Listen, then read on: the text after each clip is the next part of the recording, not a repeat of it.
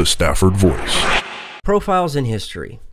While being held prisoner by the British, he wrote a parody of God Save the King called God Save the 13 States. Thomas Heyward Jr. was born on July 28, 1746, in St. Luke's Parish, South Carolina. He was the eldest son of tobacco planter Daniel Heyward, having been stuck with Jr. to distinguish himself from his uncle. When the time came, he was shipped off to study law at Middle Temple at Cambridge University in London, England. 5 years later, on May 25, 1770, he was admitted to the bar. Over the next few years, he would spend it touring England before returning back to South Carolina and starting his practice, rising quickly in the political ranks. On April 20th, 1773, he married Elizabeth Matthews. From the South Carolina General Assembly, Heyward was selected as a delegate to the Continental Congress in 1775. He arrived in Philadelphia with enough time for the debate on independence, voting in favor for and later signing the Declaration of Independence in August 76. In addition, he stuck around long enough to also sign the Articles of Confederation in 1778. Now, upon returning home, he acted as a circuit judge and served in the State House of Representatives. In addition to that, he joined the South Carolina Militia in 1779 and was a captain of artillery. During the successful defense of Port Royal Island, in which General Moultrie defeated the British, Heyward received a gunshot wound that would only leave him with a little scar. The British, however, meant business and laid siege to Charleston and looted Heyward's large estate. When Charleston finally surrendered on May 12, 1780, he and fellow signer Edward Rutledge were rounded up with many others and sent to prison in St. Augustine, Florida.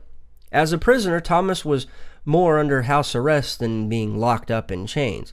The prisoners, who had to give their promise not to escape, could walk around town and lived in a large house with a garden and orange grove. However, reportedly, one of the worst things they had to deal with while there was the, quote, smelly water they had to drink.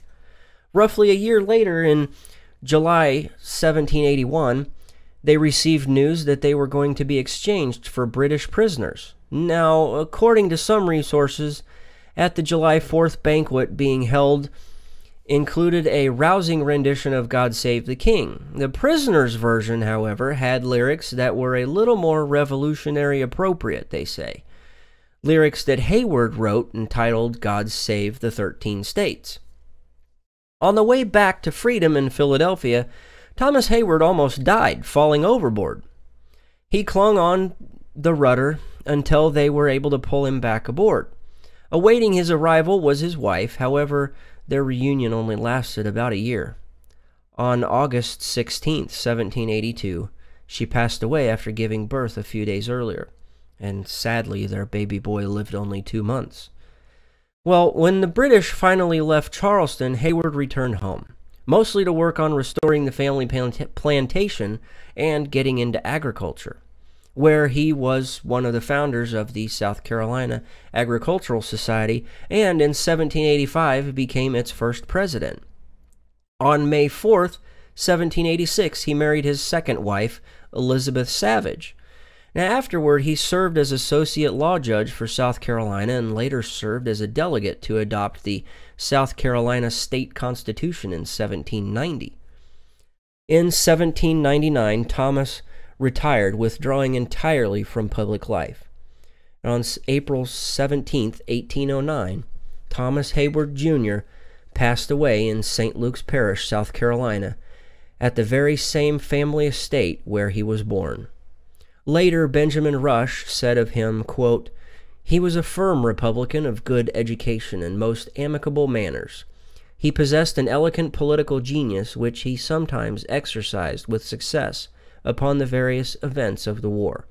And that is this week's Profiles in History.